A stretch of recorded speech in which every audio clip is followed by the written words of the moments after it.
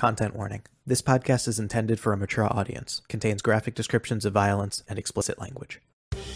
Hello friends, and welcome back to Pods of the Multiverse. We're an unofficial D&D podcast where four friends play D&D. We are so glad to have you back at the table for our third game.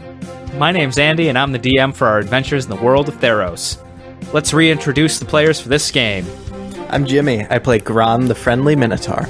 I'm Scala. I will be playing Endromide brand snake food. Endromide brand, same great human flavor, no added gender. That was good. Oh my god. It took me 1 week to write that joke. My name is Geppi. I play Klyx, who is a Leonin, and definitely not a Minotaur shaped like Gron in disguise. So anyways, our Discord's really hopping. It is. I'm happy with the Discord. I'm pretty thrilled. We have so many great people in it. Thank you for engaging with us. Please continue to do so. Your parasocial relationship means a lot to us. If you're listening and you're not in the Discord, you just know this. It's a fun place. You can talk about a bunch of fun stuff. There are some good memes, so come in, flex your meme emoji muscles, and flex them hard, and hang out with us, please. Thank you. Thank you. Again, that's Pods of the Multiverse official Discord. We'll let you in. You've got some usable content now, yes, Jimmy? We can stop this farce? Usable content? Oh my goodness. I'm rolling in usable content. The metrics are off the chart. Okay, we can put a bullet in this dying cat. Without further ado, let's jump back into the game. A brief recap of our second game. After the party was assembled within the walls of Akros, they quickly moved along the Rowan Way in search of the Citadel to find more answers about their connected fates. They quickly passed through the massive Colosseum, or the Temple of Triumph, where they saw several crowds of people gathering to escape the ensuing siege. From there, they made their way up steep steps towards the Citadel and found themselves at the outer walls of the Colophon, the prestigious nobility district of Akros, where they were quickly stopped and barred from entry. After talking with the guards there, they saw two figures flying overhead, one of them being Polymede, who, through a message spell, communicated to Endromide that the time for them to reunite had not yet come to pass. After hearing these words, they received an omen calling them towards the mountains, and the flame speakers of which they formerly trained under. You went into the mountains, you climbed towards the Flame Speakers Monastery, and after about 2 days of travel and various encounters along the way, you find yourselves at the monastery atop the mountains, having just met the Flame Speaker Volkos, the former mentor of Endromide, who, after saying that he had himself seen a vision of Akros under siege, greeted you all. So, the three of you stand before this open monastery. You see the various pools of water and lava and statues and fountains, all of the robed figures and other alkalites within the space. Shut up, I can see you fucking smiling that I... It's acolytes. Acolytes! God damn it. Various acolytes. I'm just not going to say that word anymore. Disciples is a synonym. Sages. Flame speakers. Devotees. Devotees. It's devotees. Oh, God. Devotees. Now, what do the three of you do? This must be the place. Yes. Volkos, it's good to see you. I go over to give him a hug. Great. You approach. He's maybe about 5'2", really stout, big, like, round, built frame, huge arms, bald head with, like, red and bronze tattoos on his head, and a long, unkept beard. Looking about, like, mid-50s-ish. He gets up from his meditation and quickly returns the hug, his large forearms gripping you tightly, and he says, "I have seen it in the fire and the smoke. Akros is under siege indeed. Tell me of your journey. Yes, I wish it was under better circumstances that I returned here. But indeed, I was caught in the battle, and I was able to escape it with the help of these two brave persons behind me. Oh, are they two followers of Clothis? No. Well, as you can see, one is a Leonin. I suspect they follow no god. I don't know anything about a clothing maker. Wait, what? Was that supposed to be a joke, friend? Yeah. God damn it, Geppi! Anyway, yes, I suspect the Leonin follows no god, and I am unsure of the Minotaur, though he does not seem to have the fury of Mogus in him. He kind of gently pushes you aside and strides towards Klyx and Gron. He quickly looks over both of you very closely, very intently. He stops at Gron and says, "Do you follow Mogus?" Not if I can help it. I see. He quickly moves past you and towards Klyx, looking you up and down. And what of you, Leonin? Are you an iconoclast, like the rest of your people? That's wise of you to assume. I would say you're mostly right about that. It's not to say I don't answer to a higher calling of some sort, though. I see. Well, please don't allow me to further assume anything. He kind of shrugs his shoulders and moves back towards the fountain, where he continues, the followers of Mogus carry a foul stench of death with them as of late, and Erois himself can scarcely hold his ground, the twin war gods ever battling. And as he speaks, you can see he is gesturing with his hands in such a way that the various fumes from the lava pools and steam from the water pools kind of flow and float around his hands, and he continues, Other fights have winners and losers, casualties of war on both sides of the ages. They are and have always held a balance between the savagery and the brutality of war. And in one hand you can see, out of these clouds, various weapons, spears and axes and arrowheads dancing in his hands. And he goes on, in the honor and heroic victory of battles well fought and won. And on the other hand, you can see small figures, humanoid figures, marching, and various flags and filigree waving about in his hand. For if one force were to overtake the other wholly, their duality could fade from Nyx, and then who knows what could happen. He slams his two hands together, and the smoke erupts into a small burst of lava, which quickly falls to the ground. Come, we have much to discuss about your fates. And he ushers the three of you to sit with him in this scene. And then he turns to Endromide and says, Now then, what would you make of this?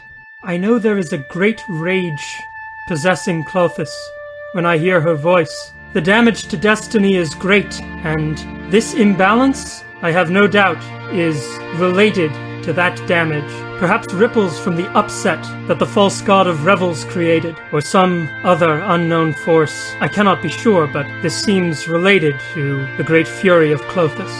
I see. Indeed, the balance of Nyx itself, this very ideal, so powerful, what many believe emboldened Heliod to send his champion into Nyx to slay Xenagos. As you say, for what chaos must ensue if the whole of the Pantheon came crashing upon this mortal earth, were one god to disrupt the order of their heavens. A fury against that, indeed. Klyx and Gron, as they're having this conversation, what are the two of you doing? Klyx is definitely casing the joint. Okay. Looking over Volkos to see what kind of items there may or may not be on their person. Okay. Go ahead and give me a perception check. 18. Okay. You notice a lot of details about the kind of shrine that you're in the middle of right now, the pools and the statues. It all looks very fine and very well crafted, and whoever these heroes or these great followers of these gods of the mountains are, they certainly look very prestigious with their large and ornate statues. You see several small forges kind of strewn about the area, and at maybe about 3 or 4 of them, There are various disciples working, crafting different things. They're not all making weapons, though. Most of them actually just look to be making, like, pottery or jewelry, different little artistic trinkets out of molten bronze and other materials. They certainly look like they could be pretty valuable. Other than that, you see very sparse, simple buildings. None of them you think could fit many more than 2 or 3 people at a time. Very simple dwelling places, if anything. Now go ahead and give me an investigation check for Volkos himself, since he's a lot closer to you. There's a 14. Okay. He really has very few things on his person. He has a very heavy robe and almost unironically what we would consider a lot of heavy like necklaces and jewelry hung around his neck and tied around his waist. You're not sure of the value, but a lot of it looks very nice. You don't see any weapons of any kind. Cool. Klyx is just going to take note. Not do anything about that for now. Okay. Gron, what are you doing? What would look out of the ordinary in this area? I'm going to say go ahead and give me a nature check. That's a 1 plus 2. 3. Awesome. So, Gron, you're looking around, and indeed, there is this large well of some kind. From one side is springing forth water, and from the other side of the same structure is pouring out this lava, this molten rock, down into these pools. On a 1, Gron has no idea how any of this is possible. Whether or not he would think that this is just an ordinary occurrence this high up in the mountains, or whether it is, an act of miracle. Yeah, Gron's just taking this in. Okay. His eyes widen. He's never seen anything like this before. Okay. Volkos goes on, now kind of addressing more of the party in general. He stretches out his hands, and he says, I have watched these fires my whole life, and like the ever-changing flame, or the ever-crashing tides, or the grass below, or the clouds above, as much as someone tries to hold on to anything in this world, nothing lasts. Klyx, go ahead and give me a wisdom save. 18. That last phrase quickly grabs your attention. Before you were paying no mind at all. Absolutely does, yeah. And when he says nothing lasts, you immediately get this, almost like a shiver down your spine. He goes on, even now the mountains change. More dangerous now than I have ever known in my lifetime. Monsters drawing forth from cavern depths. Beasts becoming larger and wilder than any one of us has ever seen. He sighs heavily. Even the dragons that call the highest mountaintops their domain. Dragons? He looks at you, Gron. Aye. Have you ever seen such a thing, friend Minotaur? No. Gron, go ahead and give me either a history or nature check again. 21, nature. Holy shit. Even as a very small child, Gron would remember the people around him talking about dragons as if they were almost like boogeymen of mountains. Like, deeply, deeply feared and revered, that to talk about them, to discuss them, almost puts them as much in the mythical status as they would be to our real world. So much so that, like in our real world, we kind of have this fantastical understanding of a lot of things that we think dragons do or are. And I think, Gron, you would know even a handful of stories about dragons in the mountains and how cruel they can be, how vicious, how greedy, and also just how incredibly powerful some of them can be. Luckily, I've never come across one. I hope I never do. That is a good thing to hope for, indeed. Any spawn of Thraxes is a fearsome foe. Nonetheless, the more ancient that reside in the highest peaks of the mountains. Andromedy, go ahead and give me a history check when he mentions Thraxes. That'll be a 17. Okay. You've probably heard Volkos or any of the other flame speakers bring up Thraxes many times while you were here. Thraxes is probably one of, if not the, most famous dragon in Theros. After Gron speaks, Volkos looks toward you, Endromide, and says, "You remember the last time I told the story?" Yes, Thraxes is a very old dragon. When Perforos abandoned his first forge in Mount Velus, Thraxes took up residence there, and there he resides, presiding over all of Perforos's discarded treasures as his hoard. Indeed. Perforos revered with such an honor as to grant him dominion over that great high peak itself. It is said that the fires from Perforos's forges have only made that dragon stronger, a deadly beauty of the magic of the natural world and Nyx itself. He gets up mid-conversation. "Well, Glothis sent you here to me like the molten earth. Our threads entwine once more. A meek, overly observant Leonin. Quiet, but foreboding Minotaur.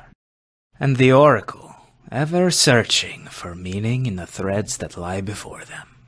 There are many more answers to many more questions we have yet to ask.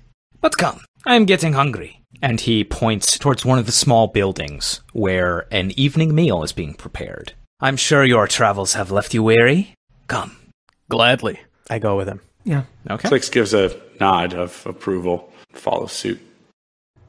Before we go, I just put a hand on his arm and be like, "Indeed, there is more we must speak of. This imbalance. Has Perforos given you any guidance?" I have looked into these flames, and I feel a cold that I've never felt before. Mathitis. An ill omen indeed, Sophistes. But this can wait. Yeah, let's eat. On our way over there, I want to just take Andromeda aside and quietly say, "Should we tell him about the thing I broke? Am I going to be in trouble for that? Are you going to be in trouble for that?" I think it might be a show of good faith for you to apologize, but again, the servants of Perforos express themselves through creation and destruction, so I doubt they will hold it against you that you destroyed one of their guardians. That's pretty cool.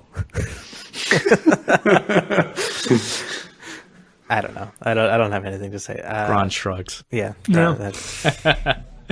All right, so you make your way over to this evening meal that you see being laid out before you. You see all manner of flame-roasted and grilled meats and fresh vegetables. Certainly not a wide selection of things that I'm sure Andromeda may have grown used to in Akros, or even Klyx foraging in the city streets. But it is a well-cooked spread, and you see Volkos kind of at the head of this gathering, where there are a myriad of other people on either side of him, similarly dressed, but no one in kind of the same regalia as Volkos has. He stands before all of them and says, "Flame speakers of the mountains, welcome these weary travelers as they search for answers, both for themselves and for everyone in the world below." You hear a myriad of voices kind of all at once say, "God of the forge and mountains above, honor these guests." Volkos goes on, "Now we eat, and later we look into the great flame." And they begin passing these meals about. Is any of this beef? Go ahead and give me... Probably not this high in the mountain. Interesting. I'd expect goat probably, but Interesting dilemma. I see where you're going. Go ahead and give me a perception check. at least you're not a satyr, right? It's 15. You don't think so. It is mostly... It almost looks like lamb, maybe some venison or some elk, but nothing nearly as red as beef. Gron would eat beef, by the way. I agree. I mean, minotaurs are cannibalistic. Sure. So he wouldn't balk at eating not at all. a lesser cow. A lesser cow. Yes. Eat that lesser cow. Okay. Klyx is going to not wait much longer and just help himself. And he's not going to sit down. I don't know if they're seating at this area, but he's going to, stand over the displays and start picking at the food that he prefers and just eating it. Yeah, that's what he'll be doing for now. There are various stone benches and other large rocks made into makeshift chairs and different things. But most of the flame speakers you see just sit on the ground. Very, very bare, sparse, any sort of furnishings or anything really that you can see in the immediate area. All of the houses, all of the structures, even all of the furniture, it's all either rough cut or very finely made stone or marble structures. Andromedy, you can see Volkos at the end of this large gathering table. He's eating and kind of eyeing the scene between you and your companions. I think, I'll take this sort of group environment to maybe, greet some of the, people I might have studied with while I was here previously. Sure. Go ahead and give me a quick perception check, please. Sure. An 11. Okay. Like I said before, there aren't, a ton of people here. There's maybe, all told, a dozen, if that. 9 or 10 different people. On an 11, you recognize most of the people who were here, although most of the time you only really studied under a handful of them. Mm-hmm. So it's kind of the difference between, an acquaintance or a neighbor and your actual teachers. Just off the dome, what do you think Andromedy would have studied kind of more specifically than just trying to hone their oracular skills with Volkos? I expect I was gaining wizard levels while I was here, so likely sort of the study, the practical study of magic, the flow of mana and how to shape it and things of that nature. Cool. Just write down some random names here. No, those suck. All those suck. Yeah, no, this guy's name is not Thanos. Okay, here we go. These are easy enough. And the two that you recognize are Marcos and Yanis. Marcos is a evocation wizard, and Yanis is a forge domain cleric. And the two of them really did the brunt of your spellcraft and actual magical studies, whereas Volkos handled much more of the kind of religious and the philosophical and all of that sort of thing. Yeah. They're there at the table. They greet you warmly. Yanis, the cleric, nods towards you. We are all very surprised to see you back so soon, Andromedy. Tell us, what was Akros like before the siege?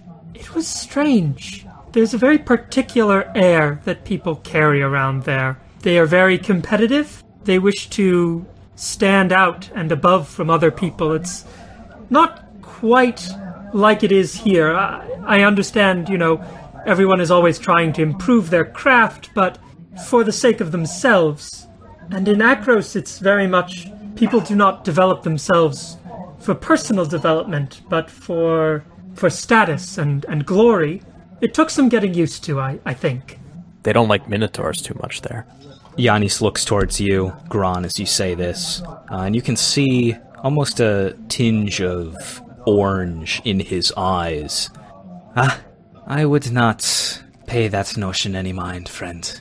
Akros can be a very difficult place for people who are not from there. Or people who have horns. In so few words, yes.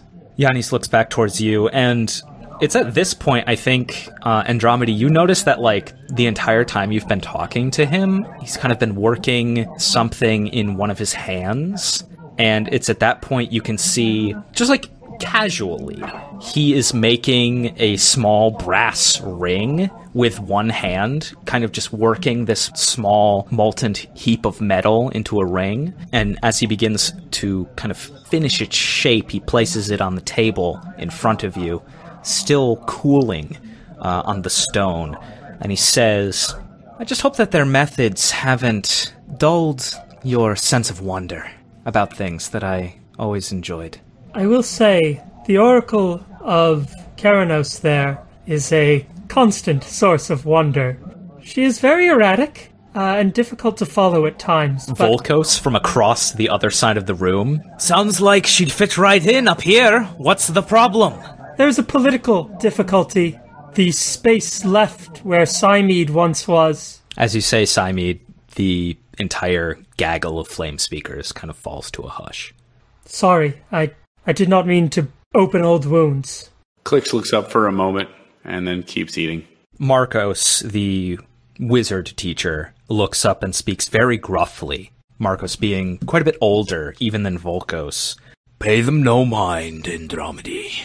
The mystery of the missing queen is something we have yet to fully understand in the flames, is all. And goes back to eating. I am certain whatever purpose Keranos has for her, it is of great significance. And I go back to eating, because I'm not actually sure of that, but I want to be reassuring. I have something to tell you guys. Just give me like a flat charisma check. Okay. That's a 1 plus 2.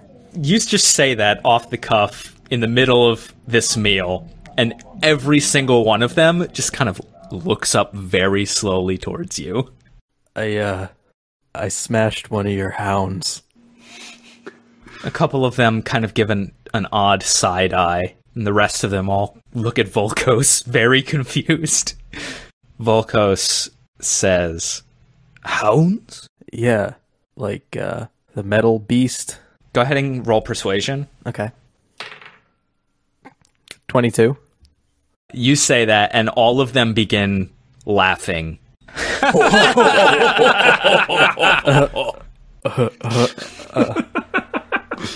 Volkos, amid this laughing, says, You hear that, boys? He thinks those Envelrots are ours. Like we would wish to aspire to such creation.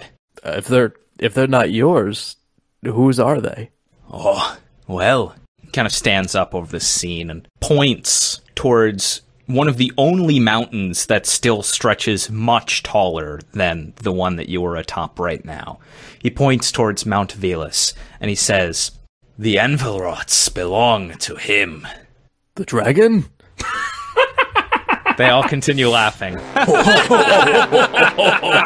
The god of the forge himself, Parphoros, created on whims. He casts them about the mountains like playthings. Some of them take to being guardians of shrines, and others wander the wilds, just like the rest of their more natural counterparts. You cast no grave will against Parphoros, for I'm sure he has destroyed multitude in the blink of an eye faster than you brought down one little wolf. Oh no, it was pretty fast. I bet you were. He goes back to eating. So does that mean I could go out and break some more? It's kind of fun. Perhaps with a bit of caution. If they were trying to harm you in any way, then surely defeating one in combat would not pay Parphoros any ill omen. But perhaps lend to a good omen in your favor. Alright. Well, I mean, you're friends with the guy. You could just ask him, right? I like you, Gron. You're the one I like. I have only beheld Parphoros once.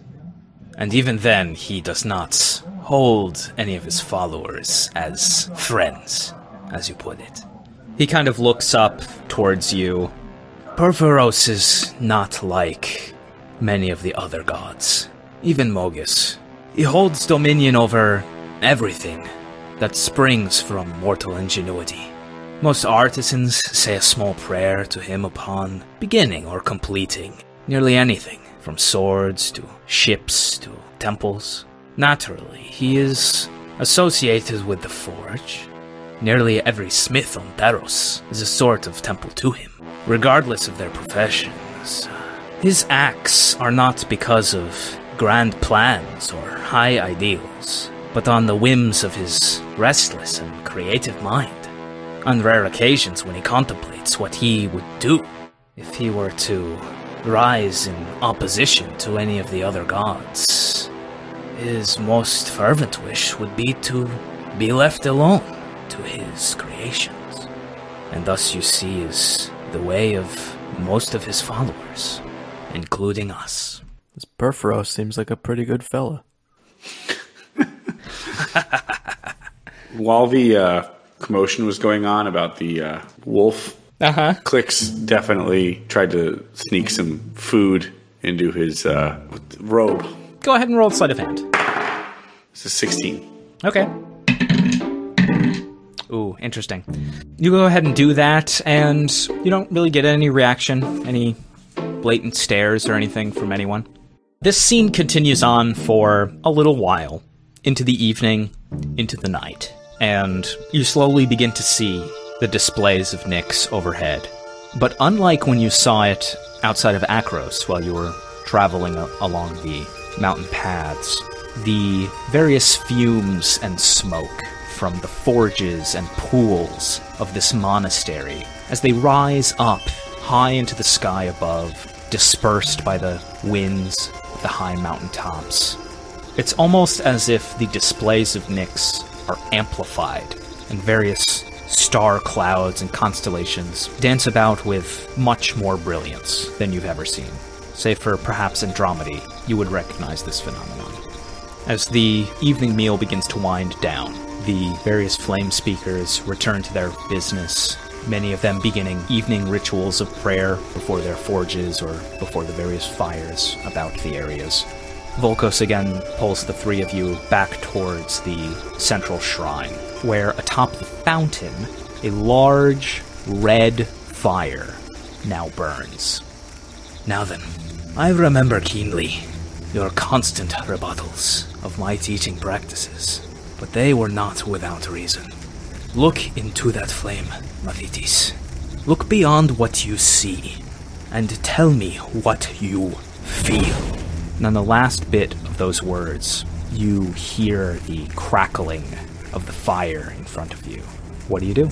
I put myself in sort of a meditative mindset, and I look into the flame in search of messages from the gods. As Endromide does this, Gron and Klyx, what do you do? I'm also looking at the flame. I don't think I see anything, but the red flame is reflecting in my eyes. For sure. Klyx also looks into the flame and not only sees nothing, but at least for the time he has looked into it so far, also feels absolute nothingness. Very edgy. So edgy. Don't get a paper cut on how edgy that is. God damn it. Endromide, you are going to go ahead and make me a religion check with advantage. Wonderful. 23. All right. If you could, for me, just go into a little more specificity about how Endromide looks into the flame. Anything physically that they do or anything else. Yeah, so I think similarly to when they divine or sort of establish a bit of a connection to Nyx, the white ring around their pupil sort of grows to encompass their entire eye. You see their hands open up and they are sort of plucking and knotting and unknotting these invisible strands in front of them. Their breathing becomes very slow and deep. You enter your meditative state, and for the first minute or so, you don't feel any different. You're on top of a mountain, you're surrounded by the flame speakers and your new companions. You feel the heat from the fire, from the lava, the thick humidity from the steam and water around you. You're not sure how long this will go on. You're not sure how long it's been. Then suddenly, you feel cold. Oddly so. Empty and cold. And then from beneath your eyelids, your eyes twinge at a brilliant flash of multicolored light. And then you feel 1,000 threads, like fine but heavy cord, wrap and pull you in every direction at once. Just as suddenly you feel the light fade from your face, and you feel the threads severed all at once. Your body is left heavy and weak under their broken weight. Cold darkness takes you. Give me a wisdom saving throw, please, with advantage. 16. Wind begins swirling all around you, and you feel the presence of something foul, yet faintly familiar. Klyx and Gron, you see Endromide meditating, perfectly still, as they described, for onwards of 10 minutes. No change whatsoever. Andromedy, you suddenly speak, but your voice is not your own. Strong and speaking as if the weight of the entire world's fate hangs on her breath. Out of nowhere, Klyx, Gron, Volkos, and everyone else in this monastery sees Andromede's eyes burst open with swirling green and red light, and they speak not with their voice, but with someone else's. Know this feeling, and fear it. The balance of Nyx hangs by tattered threads. My chosen eyes, together with this raging protector and this cunning dagger, bound together through pasts to futures. Go forth and seek thy creation's eye. Andromeda, you collapse suddenly. Can I try to catch them? Sure. Go ahead and give me a dex save. That's a 21. You catch them. I see them start to wobble unsteady on their feet and reach out to catch them before they hit the ground. As Gron does that and steadies Andromedy in his hands, Klyx just gives Gron a look, kind of conveying, like, you still think this is all a good idea? Like, you know, like kind of thinking some weird shit is happening. Do you really think this person's worth following? Just kind of a glance that just says, like, I've got some doubts about what's going on here. I don't know if Gron would have the passive insight to catch all that, but Gron is more sure than ever that this is something that's worth pursuing. The two of you do this immediately upon hearing these words and seeing Andromeda begin to faint. Volkos immediately extends his hand towards the flames as if he were trying to pull something out of it. And he says to the two of you, while Andromeda is momentarily unconscious, Both of you, do not look away. Tell me what you see. Tell me what you feel. Now! do you look towards the fire? Gron first looks at Andromedy and sees that they're still unconscious, and then looks back at Volkos, and then looks into the fire. Klyx is immediately startled when Volkos speaks and, you know, kind of shifts his head around a little bit, but then settles into looking back at the fire. Okay. As you look up and into it, immediately you see something within the flame. I need both of you to make wisdom saving throws. 16 for me. 16 for me. Okay. We'll start with Klyx. Kind of shocked at this scene a bit, unknowing of what's going on and whether or not you believe any of this. You look into the fire and suddenly you see a beautiful jade stone. This sort of brilliant yet dull rock set into a necklace. That necklace is hanging around the neck of your father, Lyukar, as he appears to be issuing commands to the Crowan soldiers, hoplites perhaps. You flash again and you see the battle in which he gained his militaristic prowess, gained his reputation, gained his status in Akros. He is wearing that same necklace. Finally, you see him in a shadowy corner of a beautiful villa in the Colophon as he watches your mother die before your eyes. Previously, Klyx did not know that he was there. What's the word I'm looking for? I got him. I stumped him. I think it's lucid, but I'm not 100%. But how with it am I mentally right now? Like, how transfixed am I on this scene? Yeah, I think lucid is a good word for it. Lucid is definitely the correct word there. Go ahead and give me a intelligence saving throw. 6. You absolutely cannot tell up from down. You are seeing these flashes of scenes, visions coming one after another. And on that roll, I think you're just trying to process everything that you're looking at, let alone try and discern anything about them. In that kind of transfixed state, Klyx is going to try and reach to the flame to try and grab at that necklace and take it. Okay. Hell yeah. Go ahead and give me another intelligence save. 9. Okay.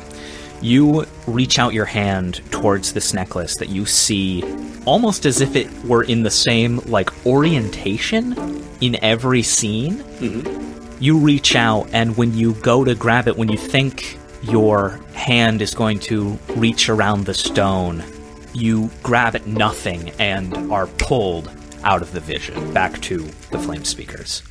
Gron, you look into the flame, and just as quickly, you are pulled into a scene, a very familiar scene, one that you lived through just days ago. You are back at the outer gates of Akros, looking at Hargot Bloodhorn. But this time, when you look at him, a very particular detail about him is much more striking, and that is of the enormous ruby necklace around his neck, with a single large gem that, as you look at it in this vision, is glowing a deep blood red.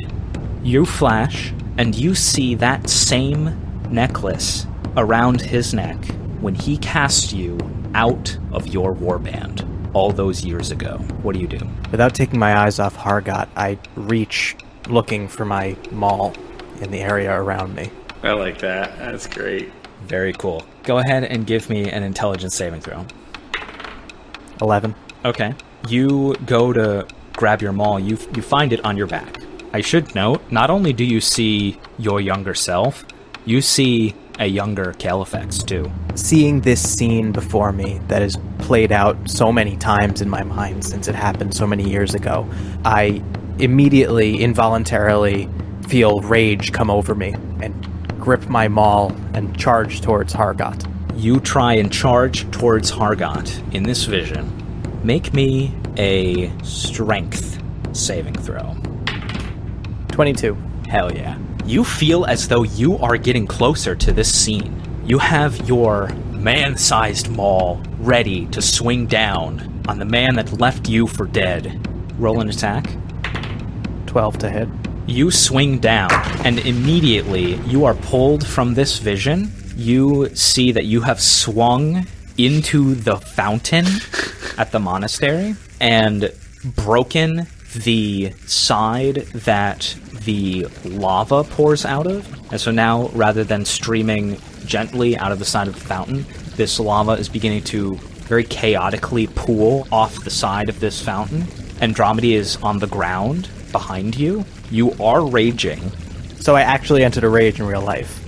Yes, but in this moment, in this space, in this real space, you can smell Hargot, and you can smell the fear that you had as a child. But not only that, you sense that somewhere out there, Klyx is looking for you, just as much as you are him.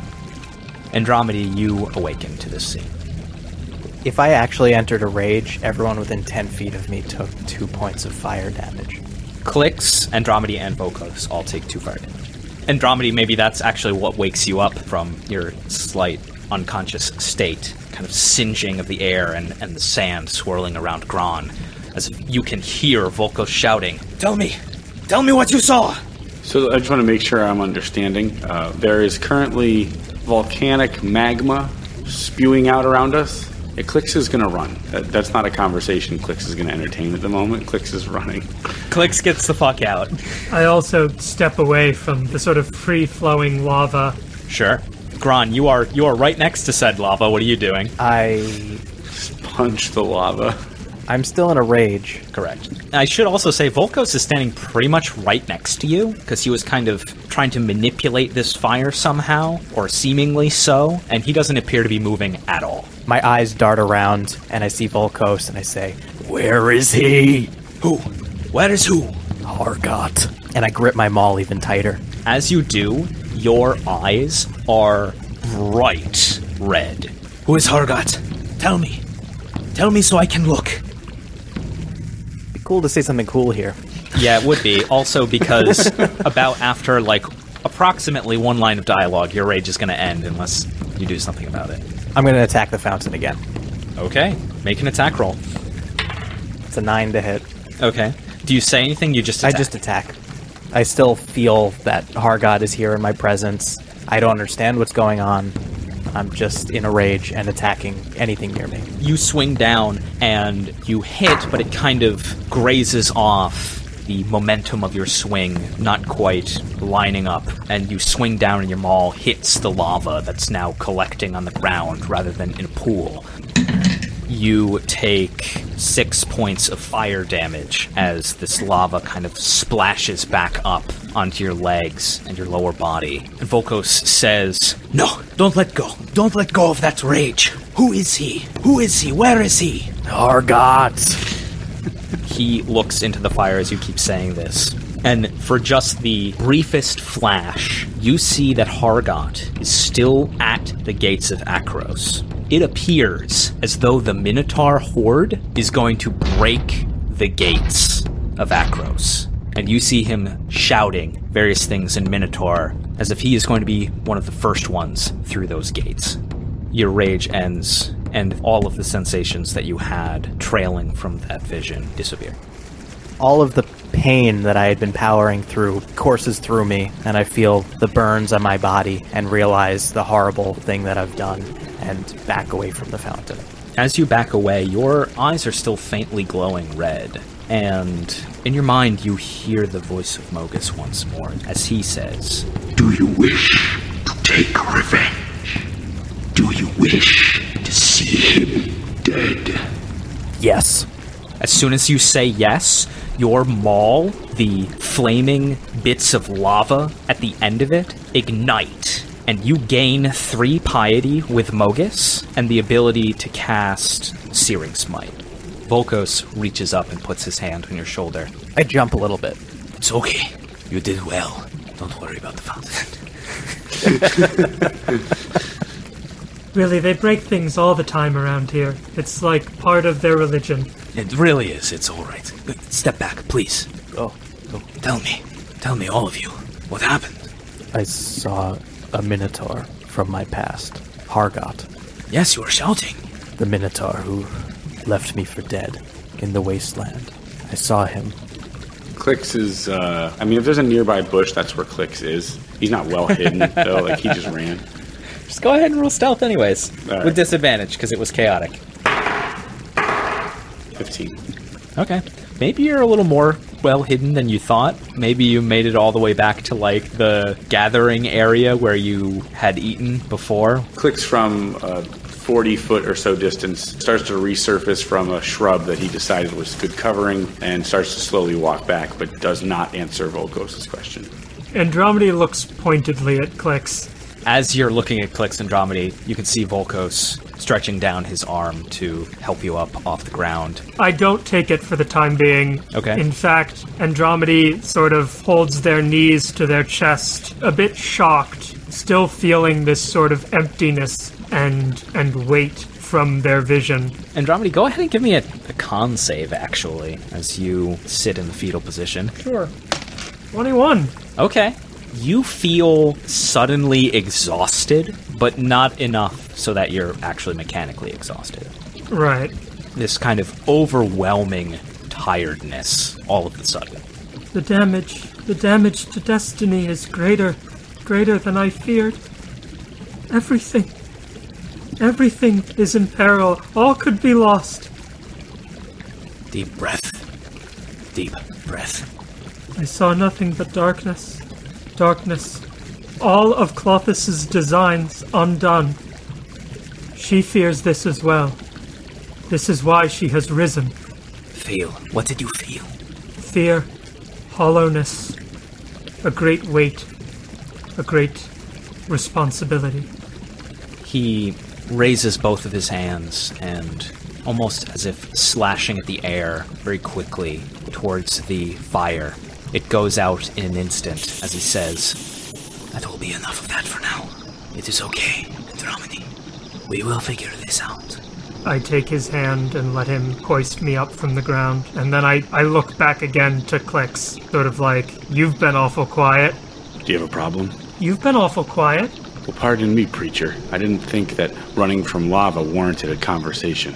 I gesture back to where the flame was once burning. What did you see? Why do you need to know what I saw? That is why we have made this journey. What, to look in some fire and see something that isn't real? Is that what we made this journey for? How do you know it was not real? How do you know? Because I felt nothing. And is that itself not a feeling? I felt nothing, and then I felt anger, and then nothing again. A complete nothing. A total lack of purpose. If there's no reason for being here, then there's no reason for feeling.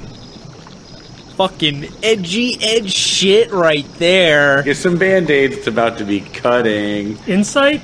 Yeah, go ahead and roll an insight. That's gonna be a 23 insight. Yeah, absolutely no, he's full of shit. I mean, you can roll deception, I guess, to contest. He can try. I do not contest. Not with that roll.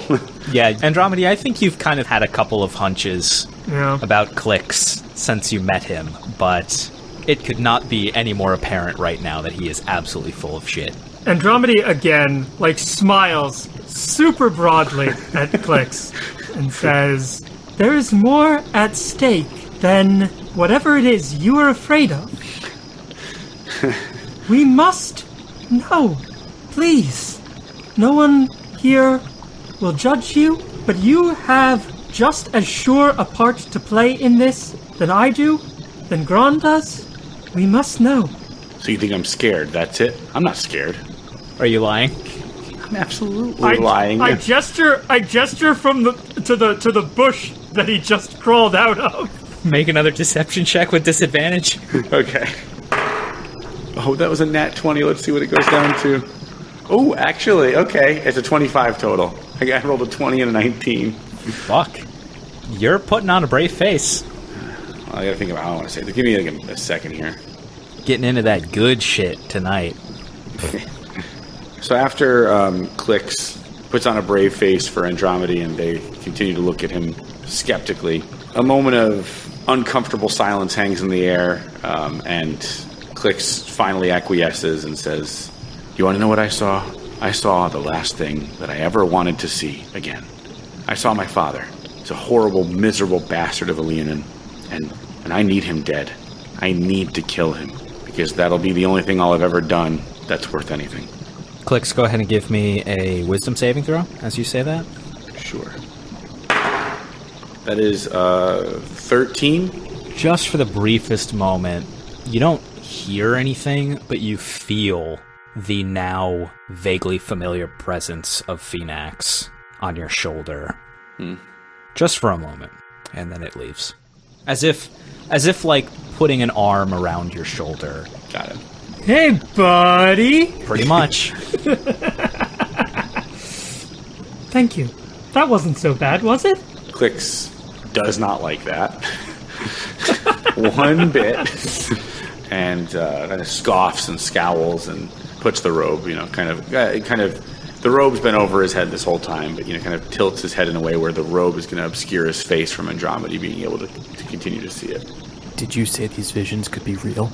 Well, from what you have told me, you saw a glimpse into your own pasts. But I also saw the gates of Akros. They won't hold. I see. I must meditate on this through the night, I think. I suggest the three of you get some rest. It is quite late, and I must take this evening to prepare. He turns around so his back is now facing you, and he is now facing the fountain. Feel free to find a bed in any of the vacant dwelling places.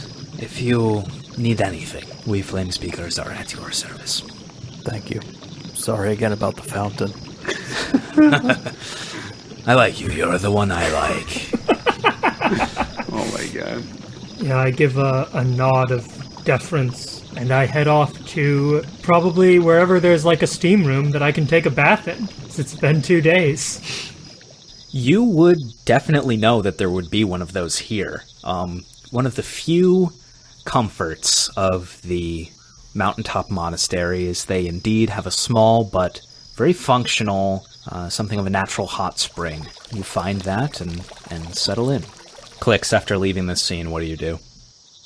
All right, Klyx is going to find a spot to go and be alone, of course.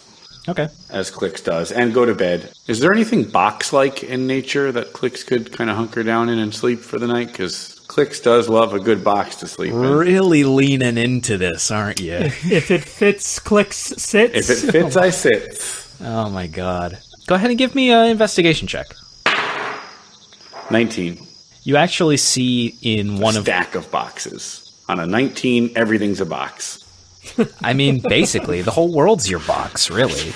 There's one of these small little private dwelling places, and inside of it there's kind of a makeshift bed frame with no bed or anything in it. Ooh, perfect. And you think, hey, it's good as anything else. Yeah, that is ideal. All right. Andromedy, after your late night relaxation, do you retire or do you do anything else? No, I think I find, like, my old bunk, I suppose. Yeah. And Vacant. I go rest there.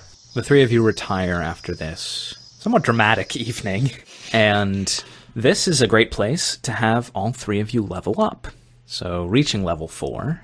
As you sleep, I would like all three of you to make one more wisdom saving throw for me. 24. 4. 16. Andromedy, despite the somewhat traumatic events of the last couple of hours, you find very restful sleep and do not stir whatsoever. Klyx, you toss and turn a bit, but in the Klyx-sized box in which you have found, you are able to find well rest. Making a couple biscuits and then calling it a night. Gron, however, in whatever corner space you tried to find sleep this evening, you just can't. You toss and turn, stir suddenly at nothing, and then try and go back to sleep. It's like one of those nights where you know you have to wake up and be productive the next day, and so that just keeps you awake. Gron grunts unreasonably. Ugh. Ooh, shit. He usually grunts so reasonably. That's true. With a reasonable grunt. Uh-oh. This one is not so. Often enough, as you toss and turn, you can't help but return to the same feeling that you had at the end of your vision. This sensation of being able to smell Hargot and feeling like Califex was out there in the world somewhere, and this trembling of Mogus. You awake the next day, but you are extremely tired. Gron, I'm going to say for only mental-based ability checks, so wisdom, intelligence, charisma, you're going to have disadvantage. So kind of a half exhaustion, if you will. As the three of you awake and look out into the central scene the next morning, you can see Volkos is still there, seemingly unmoved from the position you last saw him, standing in front of the fountain. The lava, however, now completely reformed into its original state, and the fountain itself completely repaired. Without turning back to greet the three of you, he says, Why would the god of destiny bring you to me, to this place, bound to the ancient practices of our divination? A moderate control of elements, perhaps. But she did not deliver you to a grand weapon to tip the scales of balance. Not yet. A guide, perhaps. In an effort to continue to seek the god's wisdom and willing.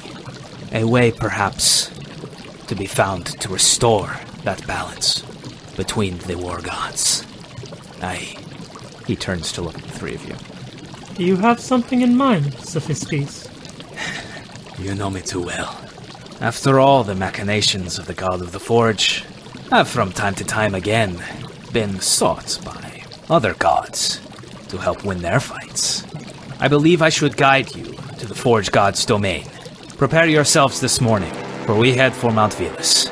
How do you all react? And Klyx, instead of, moodily shrugging, scoffing, or rolling his eyes, just kind of quietly gives a curt nod and is ready to go. Okay. As it is meant to be. One can only hope so much. But it is.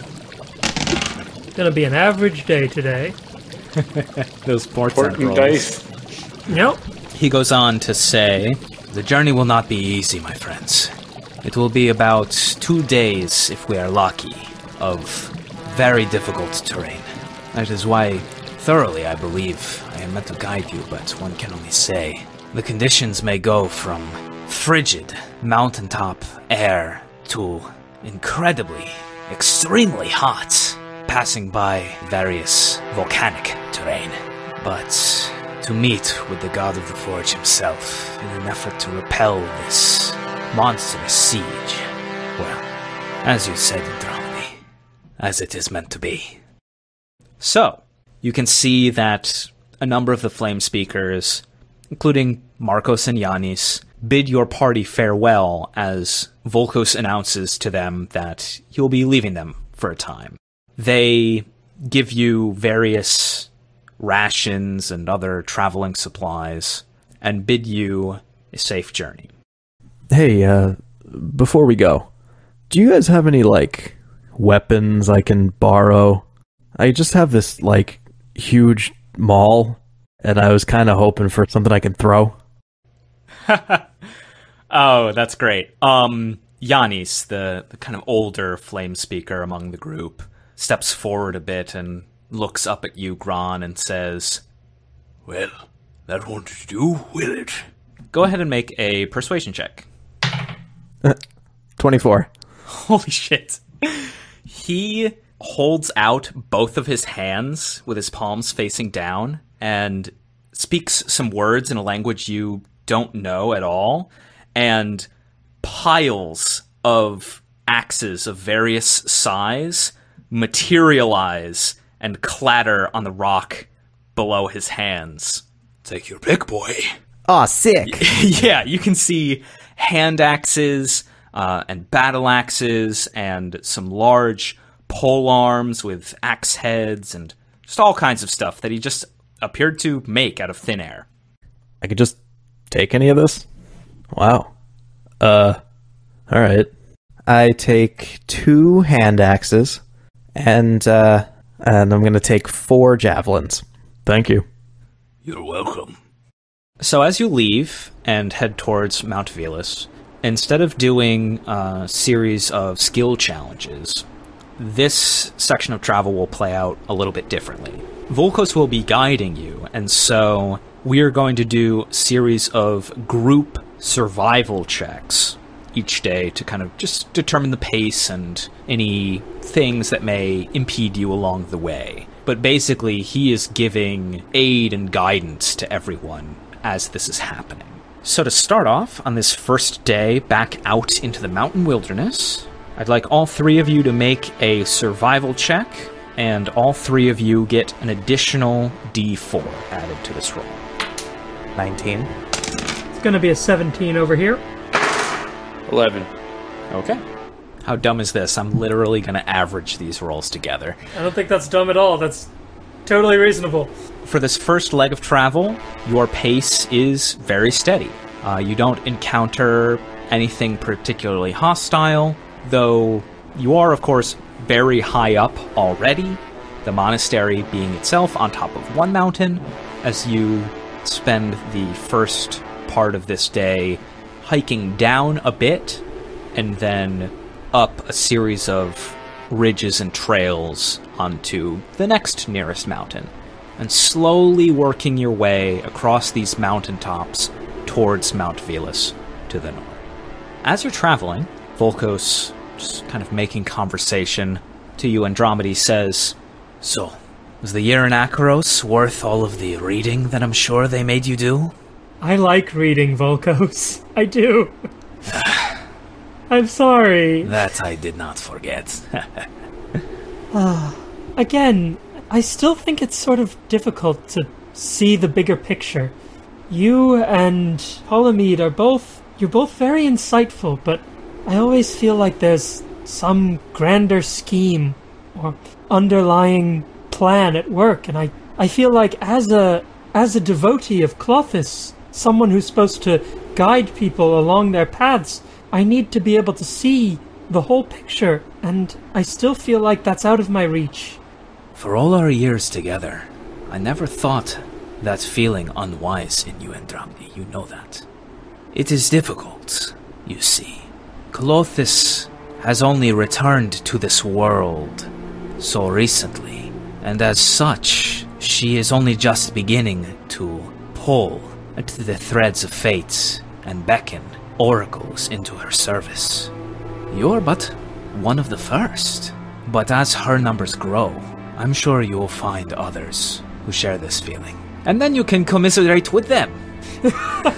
Andromeda smiles. They sort of pet Scully gently between her antennae and throws a grin back to Volkos. Let's have the three of you go ahead and make another group survival check. 21. 9. 7. What's the roll on the die for the 7? 3. Would you like it to be a 10 instead? It would bring it up to 14. The second part of the day here is also steady. It appears Volkos is doing exactly what he believed was fated for him to do, and that's guide you safely towards Mount Velas. So your pace is, once again, steady.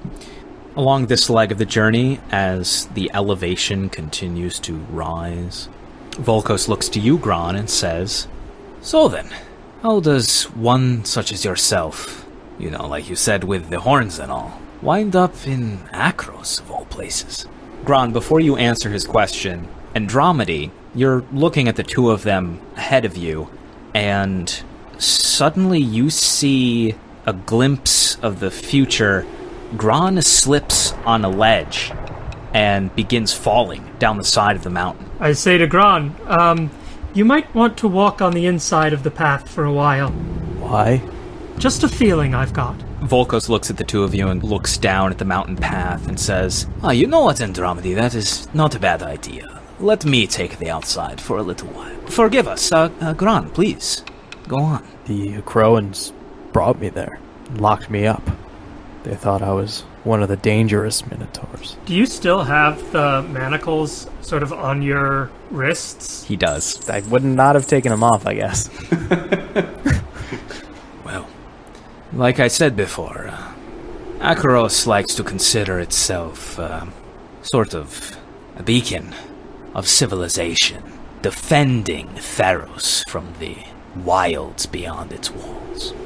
But I have found, in the short time that I have walked this world, that there are monsters everywhere.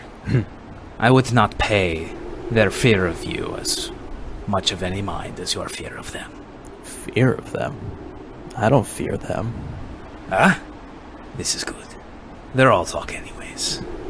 And so, you continue on your way. Let's have one more check before the end of this traveling day. Don't forget your D4s.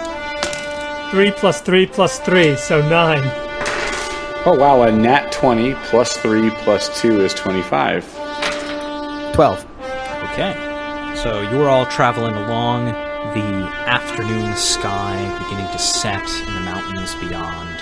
You are so high up that you're beginning to be at cloud level, the wind swirling around you. It's becoming quite cold. And in the distance, you can see snow on the mountainsides around you. Maybe this is the first time Klyx or Gron has seen snow, up close at least. Within the howling winds, Gron and Andromedy faintly hear a howl of a different kind. Volkos stops your party with a hand. On guard, friends. I fear we are not alone. The two of you go ahead and give me perception checks. I hope you roll well, because I'm at a nat 1. 10. Gron, you can faintly pick up this howling in the distance. It vaguely sounds Minotaur adjacent, but not in a way that you're particularly familiar. It is getting louder. Volkos has you stopped on the side of a mountain. What do the three of you do? Is it single file marching order, or are we 2 by 2? At this point, it would pretty much be single file. You are on a very narrow path, very high up on these mountaintop ridges. So I'd probably be in the very back. It's probably Volkos, Gron, Klyx, Endromide. Klyx, you can go ahead and roll perception as well, now that they've pointed it out. That's a nat 20. No shit. Klyx, you had a hard time hearing it with the billowing winds. But after Gron kind of takes a moment, and Volkos and Endromide, you hone in your feline ears. It's coming from above you. I think we need to pick up the pace. Klyx, you can tell not only is it coming from above you, but as you hone in on this howling, it's not particularly far away. On a nat 20, you think that if you were to try and run, you might get caught off guard. Alright, I will ready an action to cast a spell in case something comes within close range of us. Okay. Andromedy is readying a spell. What are the other two of you doing? I think I'm just going to draw my weapons. I can't think of anything that Klyx would disguise himself into for safety. Okay. If you want to look around and try and find someplace to take cover in the immediate vicinity, I will give you another either survival or investigation check for that. Absolutely taking it. Yeah, it's a 7. Yeah, you don't see too much cover at all. It's this narrow pass, rock cliffside on one side and a ledge on the other. I need all three of you to give me dexterity saving throws. 22. 18. I certainly fail that. 10. And then let's roll for initiative. 15. 4. I'm very caught off guard. Also 4. What's your modifier? +2. Roll off. I got a 10. I got a 6. Okay, so I go before you on initiative 4. If allies roll the same initiative, you can just coordinate who does Yeah, it. that's true. So the dex save was for the following. Out of the swirling mist and snow above you, a giant boulder comes hurling down the side of the mountain. Gron and Klyx and Volkos are able to narrowly duck out of the way. Andromedy is hit by said boulder. I need you to make a strength saving throw as you take 6 points of bludgeoning damage Okay, I got a 19 on the strength save. and are now prone, hanging on to the ledge, but were not knocked completely off the side of the mountain. Gee, thanks. From out of the swirling tundra above you, you see a vaguely minotaur-shaped figure, covered from head to toe in white fur with a blue face and very sharply curled horns. It howls out, and Volkos shouts, "We've got Yetis!" Up first is Klyx. Shit, I didn't hide.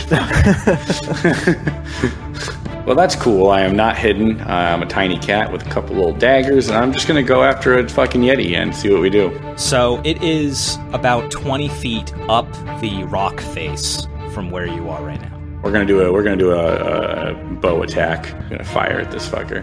Okay. Is 16 to hit? 16 hits. 8 damage. Cool. You ready your bow and fire, striking this large, monstrous creature, some sort of cursed minotaur turned yeti, and strike it in its shoulder. It howls out louder. Volkos is up next.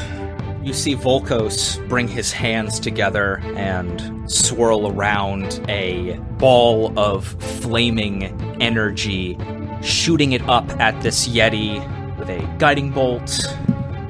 This flare rockets towards the yeti, strikes it, and now the one side where Klyx had previously shot his arrow is now glowing faintly with red light. The next attack against the Yeti getting advantage from this guiding bolt. Just in time for Gron or Andromedy. I'm going to cast Heroism on Klyx. I'm going to also use my Voice of Authority, which allows Klyx to use his reaction to make another attack. Oh, very cool. What authoritarian voice What does it sound like? What do you do? Okay, yeah, so sort of the effect of this spell when Andromeda casts Heroism out from the book springs this sort of actual tapestry, sort of depicting some heroic deed from the past, and that tapestry then sort of wraps around the target like a shawl, and Andromeda will say, sort of with their voice of authority, "Now is your moment for greatness! Seize it!" And you are spurred to get this additional action. As that happens, Klyx starts to turn back at the sound of Andromeda's voice, and though planning to initially roll his eyes at them, before even finishing the turn of his head, feels a very strange feeling of what Klyx can only think of as not being afraid. I don't think Klyx even understands what courage is. He just knows what fear is, so he just thinks of this as not fear. It's magically willed into him. And it's magic, weird feeling. He doesn't know what to make of it, but he readies his bow, and let's see what fruits your authority have yielded, Scala. A nat fucking 20. Ooh. It was meant to be. Wow. That is awesome. That is cool. Beautiful. 14 damage. Hell yeah. Good shit. And can I use my movement to get back onto the ledge? Yes. Okay, cool. I will do that and find sure footing. Great. That's Gron. I'm just going to throw my 2 hand axes at him. Okay. So I draw these hand axes from my belt, and I throw one and then the other immediately after. Like, first one is going to be 19 to hit. Definitely hits. Ooh, and that's 11 slashing damage. Second one is only going to be a 13 to hit. That will just miss. Okay. You strike at it, but it seems to brush off the second attack, having been made fully aware of your incoming axe throws. Can anyone do a really good Wookiee voice?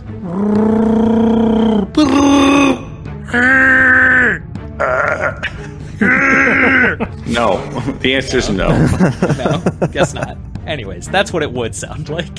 So this Yeti, now seemingly injured, howling in pain, narrows its gaze towards its most recent attacker, Gron. I need you to make a Constitution saving throw. It's 22. Well, fuck. Okay. That'll pass. So you take half of the following. Get some more dice. 14 halved to 7 cold damage. As its chilling gaze pierces into you, you can feel your body begin to seize up, almost become paralyzed at this chilling gaze, but you break free and are not paralyzed. After gazing at Gron and the paralysis failing to take hold, it screams out once more before leaping off the side of this mountain towards you. It's going to make an attack on Klyx, an attack on Gron, because the two of you are next to each other. So the attack on Klyx, I believe, will hit with a 16 plus 6. Yeah, that'll hit. And the 10 plus 6 does a 16 hit Gron. Yes. Okay. So on Klyx we have 9 slashing damage plus 2 cold damage, and then on Gron, 8 slashing damage and 5 cold damage. It's massive claws cutting into the two of you. That's its turn. Now it's Klyx. You gain 4 temp HP at the start of your turn. Good to know. Got it. It's at the start of each of your turns while heroism is going. This very large, much larger than Gron, maybe even larger than Hargot, monstrous figure is now standing directly between you and Gron. We're doing it. We're doing it. Nope, we are not doing it. Both were a 3. Oh my god. So 7, which I don't think hits. That misses, yeah. Okay. I think you can do an offhand too, right? Yeah, I can. An 18. That'll hit. That's okay, thank God. I'm going to add my sneak attack. So it's a 9 total. You slash into this thing. It is looking quite injured now that you see it up close. The blood kind of pooling down from its matted white fur as it continues to scream out. We go to Volkos. Careful now. Don't let it pull you over the edge. He's going to back up slightly away from the party, and he's just going to cast another guiding bolt. He hits. Another bit of damage there. You see the familiar guiding bolt from Volkos, and now the Yeti is once more lit up, just in time for Endromide or Gron to get advantage on the next attack. You want to go ahead and take this one, Gron? You can probably hit harder than I can. Be my pleasure. Let's give it the business. Yeah, I'm going to draw my maul and smash it. Go for it. It's an 18 to hit. That'll hit.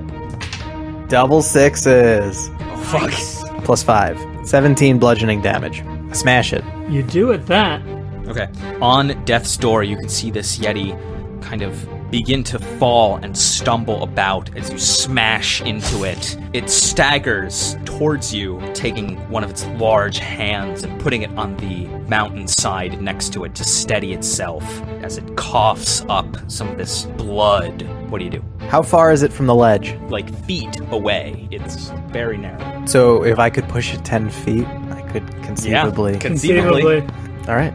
Yeah, then as it reels for my attack, I'm gonna shove it with my horns. Okay. And it has to succeed on a strength saving throw against 15. Okay. It adds 5 to this. It is quite strong. 4 on the dice. That's not gonna do it, folks. It staggers back, and you can see it try to hold on to the mountainside as you push into it with your horns, and it falls off the side of the mountain. Klyx, I'm gonna need you to go ahead and make a dexterity saving throw. I fucking knew it. I knew it. 16. Yeah, it tries to grab out to make basically an opportunity attack as it's being forced out of somebody else's area. It reaches out to grab at Klyx. You dodge out of the way as this thing falls through the air down the mountainside into the clouds below. And what sound does it make as that happens?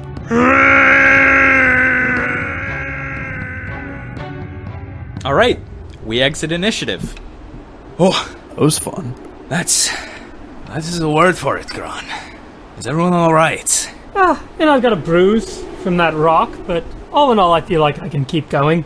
Okay, we should find a place to rest. I think we are going to lose the light regardless.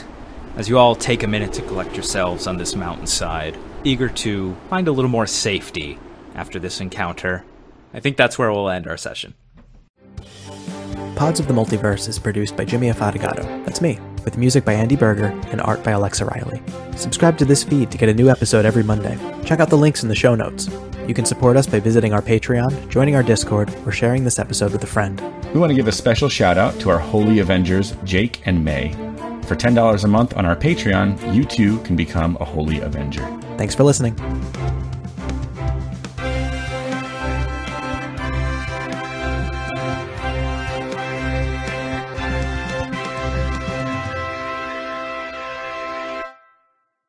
Do a couple alternate laughs so we can layer them. Okay.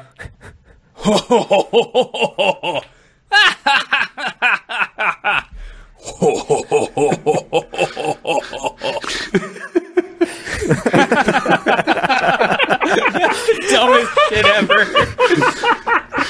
That's great. I don't want you to layer them. I want you to keep that for final cut. That's so badly. so stupid.